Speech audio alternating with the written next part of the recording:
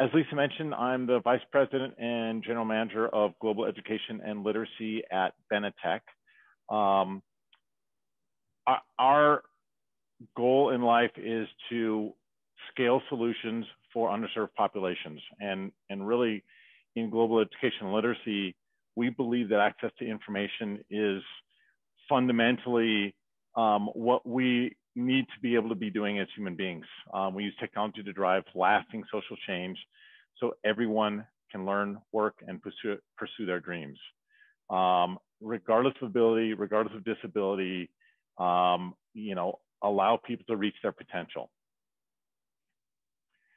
So many of you have heard of Bookshare, some of you may not. We're the world's largest library of ebooks for people with reading barriers, blind, low vision, dyslexia, or other learning disability or mobility impairment that keeps you from using a printed book. So if you can't hold the book, can't see the book, or can't decode the book, you qualify for Bookshare. If you don't have a disability, then you cannot qualify for Bookshare. It's a very special library that serves people with disabilities only. And in doing that, we operate under US copyright law and now an international treaty that allows us to convert books under publisher permission or even without publisher permission, convert books into multiple formats. So we have books in audio, we have books in what I like to call ebook karaoke, synchronized text and audio, electronic braille. We have this industry standard publishing format and even a Microsoft Word format of all of our books, which is a great format for a screen reader, which reads what's on your screen.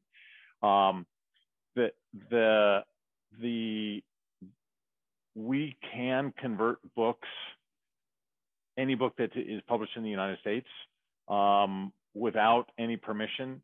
The flip side of that is we much prefer working with publishers, and you'll see a little bit of those statistics later, but most of our books come directly from publishers as donations to say, hey, you know what, this is a great thing, help us reach your audience with our books. So they give us the books, we convert them into multiple formats, and then we allow people to access those in those multiple formats. Another thing that we do is we make sure that people can read it on any commonly used device, whether it's a phone, we don't care if it's Android or iOS, a computer, a tablet, assistive technology devices. I mentioned e-braille. People go, what's electronic braille? It runs on a little device that's, about the size of maybe 3 or 4 cell phones stacked up to the size of kind of a standard keyboard, but it's basically a reverse typewriter for braille. The pins pop up underneath their fingers, and then you hit next line, and so you can just read a book, and it stores hundreds of books on the device, and allows people to read on braille.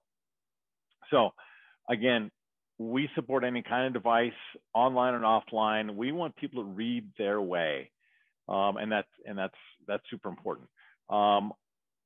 Personalized learning is super critical. We're funded, part of our funding comes from the United States Department of Education, the Office of Special Education Programs, and certain students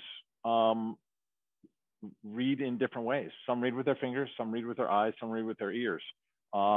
We want to be able to allow that student to personalize their learning experience. So our goal is any book, anytime, anywhere, in the format they want on the device of their choice. And that's how Bookshare has grown. And in fact, over the last 15, 20 years, we've downloaded over 17 million accessible ebooks to people.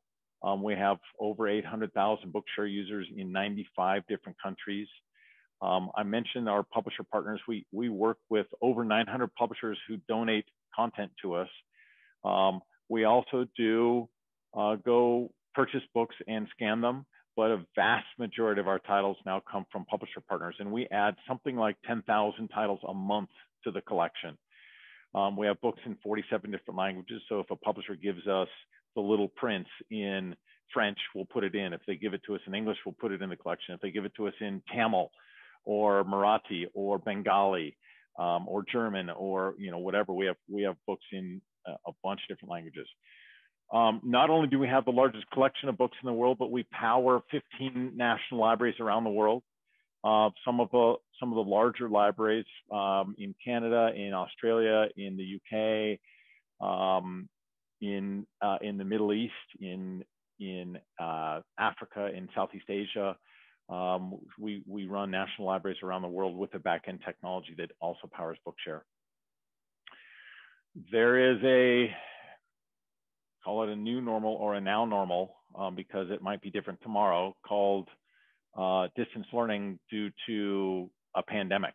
And we've had record growth through that pandemic because people have tried to figure out how to best get books to their students.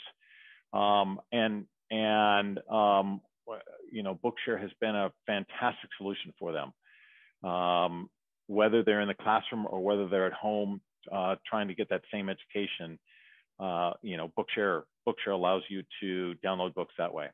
And through both Bookshare and through our partners, we manage over 1.5 million books, and most of those are in those 5 different formats. So it's really 5 million different reading options for people with disabilities.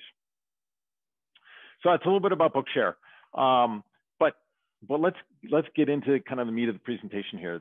That AI is important for what we do. Remember, I said up front, I said we scale solutions using technology for underserved populations, and you know, the folks with reading disabilities, reading barriers are very much an underserved population. The World Blind Union states that 95% or more of all content is locked in printed form.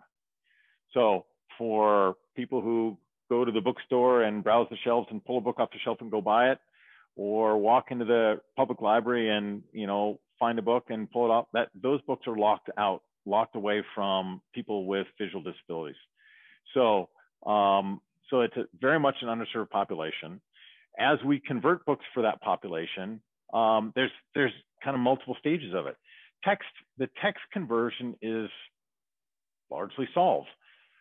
In the 1920s, optical character recognition, scanning a picture of a page and turning the words back into readable text.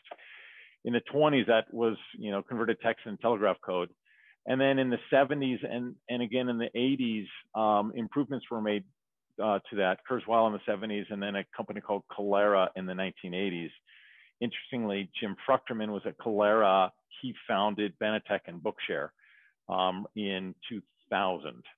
So then text in multiple languages is largely solved. There are hundreds of languages that you can scan and convert back into readable format. Script-based languages, Roman character sets, languages using a bunch of different diacritics like Arabic languages. The optical character recognition, OCR, uses some rudimentary form of AI in that it can learn and improve. So text is largely solved. Scale is largely solved. Google Drive, and you can scan OCR. Google's OCR engine is pretty good, and you can scan every one of your documents as it comes into Google Drive. They store, as of May 2017, they were storing over 2 trillion files. I would submit scale is solved. We import about 10,000 books every single month, convert them into multiple formats. So scale is not as much of an issue when it comes to text. But what if it's not text? What if it's STEM or STEAM, science, technology, engineering, art, and math? So that's a lot more challenging. On this slide, I have some math equations. I have a picture of the Mona Lisa. I have the chemical formula for caffeine, which is near and dear to my heart. I have the chloroplast stroma energy release. I have the cell reproduction cycle. That's not scannable. Those can't be turned into words very easily. And so all of a sudden you have some different solutions. You put alt text on it to give it a quick example, you know, a picture of a woman. Well, a picture of a woman isn't very descriptive when you're talking about one of the most famous paintings ever. You know, so it probably deserves a long description. How do you describe that math equation that's sitting up there? A chemistry formula, charts and graphs, drawings and arts, you know, engineering schematics. that stuff, that STEAM stuff is hard. And so what that means is that it becomes very manual and very expensive and very slow. And because of that, especially in the global South, a lot of lower income countries, STEM topics are not taught to persons with a disability after their primary school education because they don't have the materials. You cannot study math unless you have special dispensation because you cannot get access to those materials. But what if we could automate it like we did text? Remember, I just talked to you about text and Bookshare. When we started in 2000, about 20 years ago, Bookshare started by using the ebook as a core format. And that's an important element there, because what we did was, instead of taking a book and reading it into a recording, so human narrating it, or manually transcribing the Braille, we took the ebook format and then we automatically converted it into text to speech. So we have an audio version of it, and electronic Braille, and all of our different, we started adding more and more formats to support more and more different types of disabilities. What if we could automate STEM like that? And so that comes to, let's use AI to do it. And so just a quick primer, and I apologize, this will be super basic for some people, and I hope it's informative for others. You know, AI is, you know, kind of all-encompassing technology, all-encompassing phrase that utilizes a bunch of different technologies. You know, you can think of AI as the self-driving car because it uses machine learning and computer vision and natural language processing and neural networks and a bunch of other technologies. But let me focus on these. Machine learning is really computer algorithms that improve automatically through experience. And an example of that is a classification engine. What category does something belong in? So if I can train my model to say, this is a dog and this is not a dog, and so I show it, you know, 1,000 pictures of dogs, and then I show it an elephant, it should be able to say, oh, that doesn't look like those other things. Which of these doesn't belong? And so all of a sudden you can use this as a classification engine. And you don't have to show it a picture it's already seen. It knows that, oh, look, a dog is furry and an elephant is not, and so that's not a dog. You can use it in regression analysis. So predict the probability that this internet purchase is going to be fraudulent. So a decision tree, things like that. Computer vision, so automatic extraction, analysis, and understanding of useful information from an image or sequence of images. And a question actually, and I love this, thank you, a question came into chat before the presentation that said, hey, can we use computer vision to describe graphs? And we'll talk a little bit about it. But the sneak peek is, spoiler alert, yes, you can do it. So extraction, analysis, and understanding of useful information from a single image or sequence of images. So the way it works is it examines the data in very, very small blocks to determine pixel density. So in graphs, which areas of the image are a line and which areas of the image are not. And all of a sudden, when you understand in very small blocks, yes, this has pixels, this, you know, the pixel density in black, this does not, this does not, you can start to recreate the graph and describe it that way. So we'll talk a little bit more about that description. Natural language processing, read and understand human language.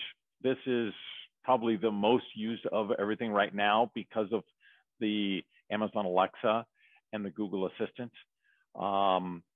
You know, it assigns probabilities to a given sequence of words, and then you get pattern recognition and machine learning. So if I say really fast elephant or teleplan, all of a sudden, you know, it's going to hear that at the beginning of teleplan. A very rudimentary engine might not be able to tell the difference between elephant and teleplan. So but it'll learn over time. And so we use it in data mining, in machine translations, in context-sensitive descriptions, speech recognition, of course. So the last piece is neural networks, a type of machine learning that attempts to recreate a human brain the way a human brain processes. So what it does is it links together a bunch of different nodes or even a bunch of different other neural networks. An interesting way to describe it is, so you'll go through a decision tree and come out with an answer, and then that will determine whether or not it starts another action. One way to think about it is if you ask a man to describe, I don't know why I'm hung up on elephants today, but if you ask a man to describe an elephant, but he can only feel the leg. So close your eyes and tell me about this elephant, and all he can feel is the leg. He won't be able to describe the whole elephant. But if you put multiple people describing that elephant and they can each kind of piece together what it is, that begins to get towards a neural network. But even more importantly is what happens when that elephant starts to move. If each of those people can communicate about how that elephant is walking, you can start to put that process together. So linking different nodes and networks. So each of those technologies within artificial intelligence are used pretty extensively in some of the things that we're doing within Bookshare. So what? Blah, blah, blah, machine learning, blah, blah, blah, train the model, blah, blah, blah, computing and standards. How about, what if we could use some of these techniques to address these challenges? Imagine now a book that comes to us from a publisher, and because it's coming from a publisher, we get the text. They send it as an e-text, as an ebook. And so we don't have to convert the text into readable format. It's already there. But the equations, the math equations, come in as images. And they do that because they don't know if it's going to be on a small screen or a big screen or a large monitor. And the text will scale pretty easily, but the math does not scale as easily. So they turn that math into an image. And when it's a scalable vector graphic, by definition, it scales. So you get text and SVGs. But what happens then is when it gets read, it says, solve the following equations: image, image, image, end of list. And that is what I call the mathless math book. And so, by the way, that also happens when we scan a book. If we scan a math book, we can use OCR to turn the text into words, but we still need to deal with the pictures of the math equations. All right, so we use a classification engine using neural networks and computer vision. The first thing we do is we go through and we find all the math in the book. We run it through a classification engine to determine whether it's math or not math. What is not math in a math book, you might ask? I say, it's a picture of a guy standing on a diving board with t equals 0 at his feet and a dotted line to the water and t equals question mark. And it says, solve the equation, right? And so, or find the equation. That's not a scannable equation for us. We have to do an image description for that. But the quadratic equation might be, hey, here's the quadratic equation. We know that this is a math equation. So then we send it to our classification engine. We get a confidence rating on whether it's math or not. If it's image-based math, then we can send it to a very specific math scanning engine, OCR scanning tool for math. We pre-process the image to make sure that it is scannable, and then we send that to the OCR engine.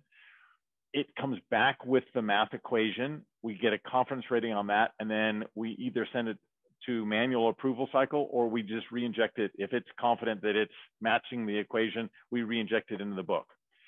All of a sudden, what you're doing is you're taking literally months of time to convert a math book that has on average 5,000 and sometimes 8, 10, 12,000 equations in it. Instead of having to hand transcribe every single one of those, you're able to do that with this classification engine and special math OCR engine. We're able to turn that math book in 3 days, 2 days. So what are the challenges there? Well, certainly having resources to train the engines. It can take weeks and weeks to train a complex model. And interestingly, as we get deeper and deeper into this and go beyond math, we have to determine whether this is a math formula or a chemistry formula or a physics formula, right? And they're different. And so all of a sudden you're building multiple models and training in multiple different ways. It takes a bunch of computing power. We're a big Amazon shop. And so we're able to scale up using AWS, but certainly not cheap. You know, more data is more accuracy. It's, you know, these models are, they're data junkies. The more data you give them, the happier they are. And then, of course, tons and tons and tons of different content types. I wish it would be, hey, Brad gets to set the rules, but there are standards that are in play because this is a global problem. So once the STEM items are described, how you display them, and that becomes a challenge as well. And in fact, I'll even use this example. Up in the top left of the screen, you see 12/02/2020. That would be today's date. But if you're in Europe, that would be the 12th of February because they go day, month, year. We go month, day, year in the United States. And if you're a screen reader reading that, you're not sure if that's the date or if that's a math equation, 12 divided by 2 divided by 2020. So that's challenging, right? How do you, there's some context there that needs to come in. Top right of the screen, I have T parentheses E close parentheses equals S parentheses T close parentheses. Well, that might be a math or a chemistry equation or a physics equation, depending on what your variables are. But a screen reader might just read that as test because it doesn't recognize the parentheses or the equal sign if it doesn't know that it's math. So again, multiple challenges there. I also have, let me make sure I can get display. Heading level 2, determine the degree of each of the following polynomials. List 2 items, image. So that was straight out of a math book. And it said, determine the degree of each of the following polynomials. And then there were 2 math equations. And it said image. And the entire page in that math book, when it's the math plus math book problem, that entire page says image. Even the word problems read incorrectly because they don't read as math. But using the techniques that we just talked about, classification engine, we'll go pull those, and now they're grayed out on the slide, and I apologize. We'll pull those images and turn them into math, and it turns into... Heading level 2, determine the degree of each of the following polynomials. List 2 items. F left parenthesis x right parenthesis equals fraction start, x to the 4 over x squared, end of fraction, minus 3.5 x to the 1.5 plus 0.85 math 1 of 2. F left parenthesis x right parenthesis equals x to the 6 plus 2.5 x to the 4 minus fraction start, 1 over 2, end of fraction, x math 2 of 2, end of list. All of a sudden you have usable math. You need to be able to go back and forth through that because that's pretty quick. But when you get practiced at listening to what you read, when you get practiced at reading with your ears, you can transcribe and visualize that equation and start to solve that equation. That's where technology all of a sudden leverages AI without us having to go identify whether it's a math equation or not. That's where technology gives us the ability to scale a solution. We just went through and processed about 20 million images from math books in Bookshare. 8 million of them came back as math. So we've just added 8 million math equations into Bookshare for people to read. So it's a complete game changer across the industry. Heading level 2, determine the degree of each of the following polynomials. Heading level 2, determine the degree of each of the following polynomials. List 2 items. F left parenthesis X right parenthesis equals fraction start, X to. There we go. Sorry, started it again. So that's one place we use AI. Book image analysis for alt text and descriptions is another one. Rather than math, what if we see that it's not math in our classification engine? How about we then send it to another classification engine to say, is this a picture or not? If it's a picture, like a photograph, why don't we send it to a photograph identification tool? And Google has a photo AI descripting tool. Amazon has one. Microsoft has one, right? So they are commercially available. They cost a bunch of money, so we're still working through that. But the ability to do image analysis to add alt text. Here's a coffee mug. Well, is it a coffee mug to show you that the coffee mugs come in green, or is it a coffee mug to show you that there's steam coming out the top, or is it a coffee mug to show you that it's a different vessel, right? So alt text and descriptions are super important. Alt text is easier. Long descriptions oftentimes need a ton of context, often from the author. A recommendation engine, we're all familiar with the Netflix or the Amazon type of recommendation engines. If you liked that movie, you'll like this movie, and it's based on how you ranked it and what other people who watched that same movie also liked. So lots of different machine learning and decision analysis there. We are launching a smart speaker client, and of course that uses the voice recognition stuff. And I mentioned the optical character, the OCR, optical character recognition. So lots of different places, and we will continue to use more and more AI within Benetech. 2 quick closing slides, and then we'll open it up to questions. Accessibility for my audience, for people with learning disabilities and for people who have visual impairment, other reading barriers, accessibility becomes a great equalizer for them. Screen readers, something that will read what's on your screen. I mentioned that ebook karaoke, synchronized text that's highlighted and synchronized with the audio, so you can see the words as they are read to you. If you have severe dyslexia, that is it's a brand new world, because you stop focusing on what that word is and what that word is and what that word is, and all of a sudden you get to follow along as well as understand the meaning of the page or the paragraph.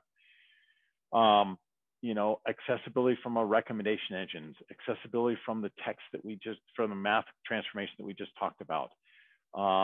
Inclusive learning is really, really, really more important than ever. And we like to think our technology makes information accessible for all. So personalized learning is the opportunity. Let me stop there. We have just a few minutes for questions. And let me close my PowerPoint here so I can get back to where these questions are coming in.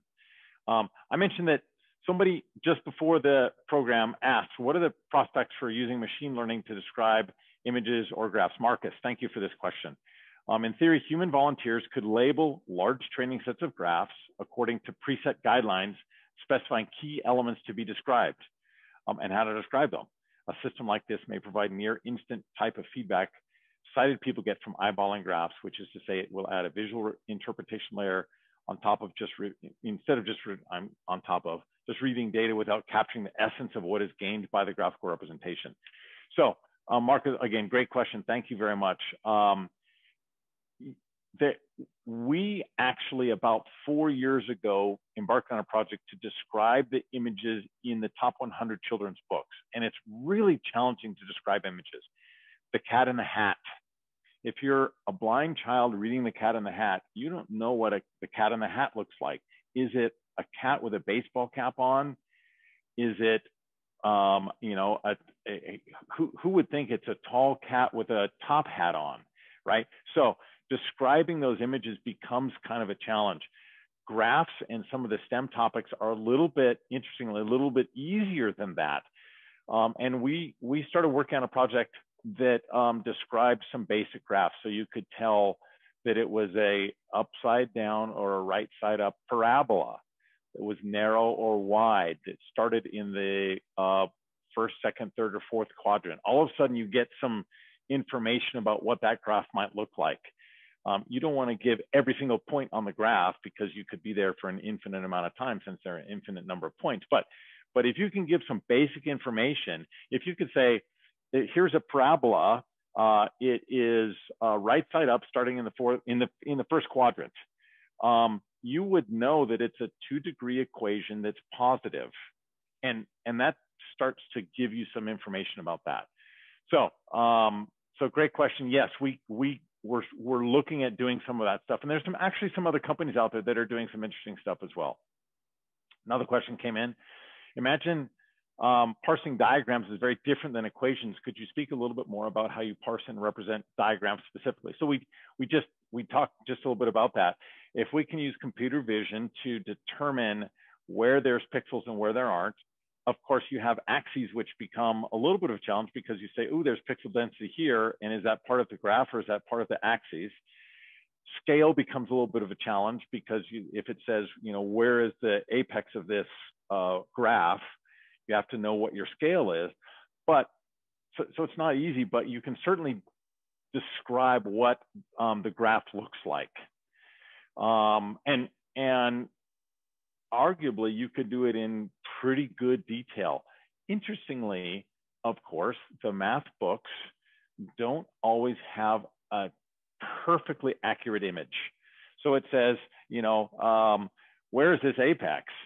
And they might label it as 1, 1, but it might be shifted off. So if we go too detailed, we might find that it's actually in the drawing that we're describing because the computer doesn't match it. In the drawing, it might be at 1.25, 1.25. So there's a little bit of accuracy that you have to play with as well. Question came in, what special math OCR engine? I can take one more question, Lisa says. Thank you very much. What special math OCR engine do you use to render sophisticated mathematical formulas and equations? So there's a couple of them that are out there. We're using there's INFTY Reader, INFTY Reader. There's also a group that we work with called MathTix, MathTix.